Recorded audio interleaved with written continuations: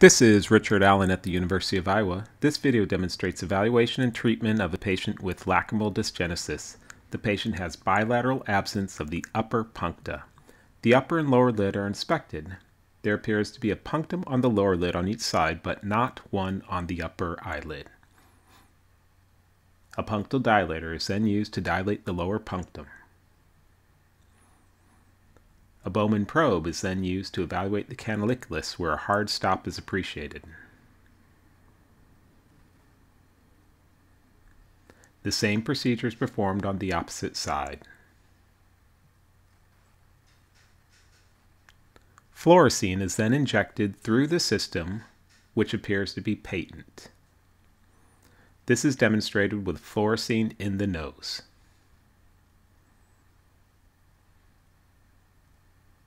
It is determined that the upper eyelid will then be investigated to see if there is any remnant of a canaliculi. A cut down is performed medial to where the punctum should be on the upper eyelid with Westcott scissors.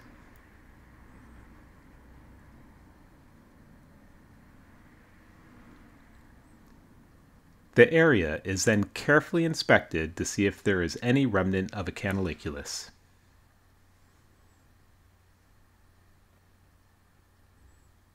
None is seen, so a pigtail probe is used to see if the canaliculi can be identified retrograde. On the right side, none can be identified.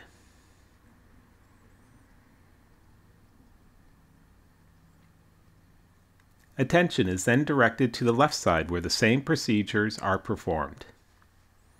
In this patient, no remnant of a canaliculi can be discerned on either upper eyelid.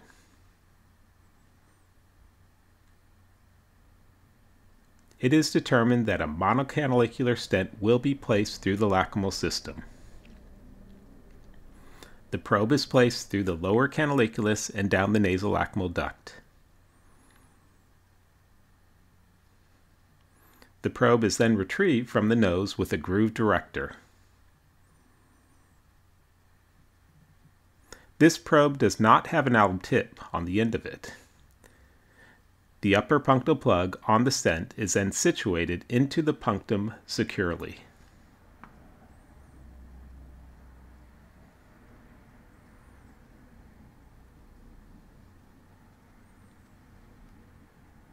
The same is then performed on the opposite side. The canaliculi is palpated and a hard stop is identified. The probe is then placed down the nasolacrimal duct and retrieved from the nose. The monocanalicular stent is then placed so that it is secure in the punctum.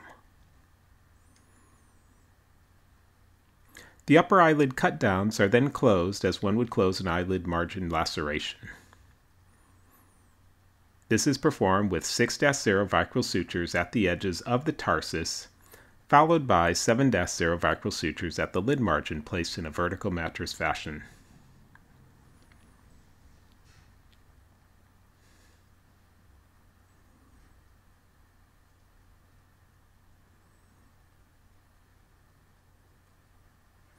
At the conclusion of the case, erythromycin ophthalmic ointment will be placed over the incisions.